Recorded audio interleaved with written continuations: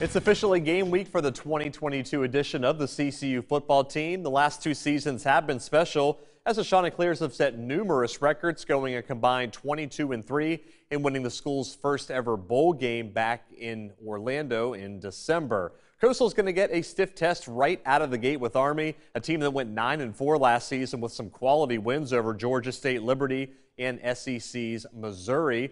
This will be the first of 3 consecutive home contests to start the year, a key stretch for the Chanticleers to gain some momentum before they begin Sun Belt play at the end of September. Head coach Jamie Chadwell is more than ready to welcome everyone back inside of Brooks Stadium.